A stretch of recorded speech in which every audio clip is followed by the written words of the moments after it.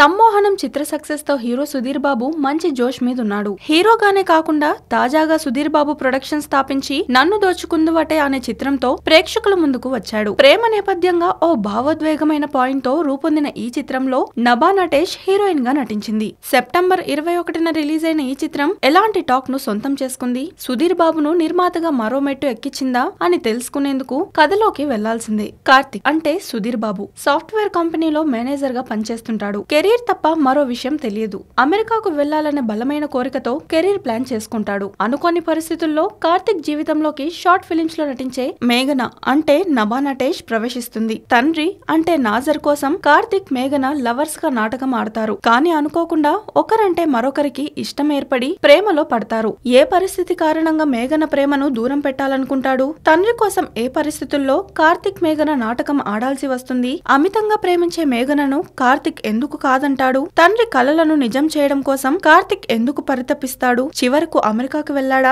మేఘనను పెళ్లి చేసుకున్నాడా? తండ్రి కలలను నిజం చేశాడా? అనే ప్రశ్నలకు సమాధానమే నన్ను దోచుకుందువటే సినిమా కథ. సాఫ్ట్వేర్ కంపెనీలో చాలా స్ట్రిక్ట్ మేనేజర్ గా సుధీర్ బాబు ఎంట్రీతో కథ ప్రారంభమవుతుంది. ఆఫీస్ పనుల్లో మునిగిపోవడం కారణంగా నానమ్మ అంత్యక్రియలకు హాజరు కాకపోవడం, ఆ తర్వాత ఊర్లో మేనమామ కూతుర్ని పెళ్లి ప్రతిపాదన రావడం లాంటి అంశాలతో కథ చాలా నెమ్మదిగా సాగుతుంది. మేనమామ కూతుర్ని పెళ్లి చేసుకోవడం ఇష్టం లేకే సిరి అనే మరో అమ్మాయి తన జీవితంలో ఉందని అబద్ధం ఆడటంతో మేఘన ఆ జీవితంలోకి ప్రవేశించడం కొంత రొటీన్ గానే కనిపిస్తుంది. మేఘన పాత్ర ఎంట్రీ కావడంతో సినిమా చకచక ఇంటర్వెల్ వరకు చేరుకుంటుంది. ఓ ఎమోషనల్ పాయింట్ తో సినిమా తొలి భాగం ముగుస్తుంది. ఇక సెకండ్ హాఫ్ విషయానికొస్తే మేఘన కార్తిక్ మధ్య కలహాలు, విభేదాలతో కథ చాలా రొటీన్ గా సాగుతుంది. ఆఫీస్ వ్యవహారాలు, ప్రేమ, తండ్రి అనారోగ్యం లాంటి అంశాలతో కలపులగంగా మారుతుంది. కానీ ప్రీ క్లైమాక్స్ నుంచి సినిమా అసలు కథలోకి వెళ్తుంది. చివరి 20 నిమిషాల్లో భావోద్వేగాలు ప్రేక్షకుణ్ణి థ్రిల్ చేస్తాయి. ఓ చక్కటి ముగింపుతో సినిమా పర్వాలేదనే ఫీలింగ్ కలుగుతుంది.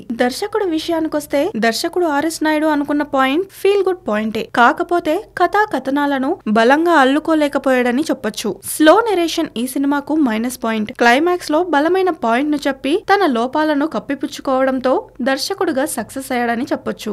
ఇక హీరో విషయానికొస్తే సుధీర్ బాబు పర్ఫార్మెన్స్ ఈ సినిమాకు ప్రధాన బలం. నటుడిగా రోజు రోజుకు తన స్థాయిని మెరుగుపరుచుకుంటున్నాడు. శమంతకమని, సమ్మోహనం సినిమాల తర్వాత మరోసారి మంచి పాత్రను ఎంచుకున్నాడు. ఇక హీరోయిన్ విషయానికొస్తే నభా నటేష్ కొత్త అమ్మాయి అయినా సుధీర్ బాబుకు ధీటుగా తన నటనను ప్రదర్శించింది. పలు వేరియేషన్స్ ఉన్న పాత్రను సమర్థవంతంగా పోషించి ఆమె అందర్నీ మెప్పించింది. ఈ చిత్రంలో ప్రధానంగా చెప్పుకోవాల్సిన పాత్ర నాజర్ది. ఇతరుల చేతిలో మోసపోయి సర్వం ఆస్తితో పాటు అర్ధాంతరంగా భార్యను పోగొట్టుకున్న వ్యక్తి పాత్రలో అద్భుతంగా నటించారు. క్లైమాక్స్ లో తండ్రి కొడుకుల మధ్య వచ్చే సీన్లలో నాజర్ జీవించారని చెప్పొచ్చు. సాంకేతిక విభాగాలకొస్తే సురేష్ రగతు అందించిన సినిమాటోగ్రఫీ అదనపు ఆకర్షణ.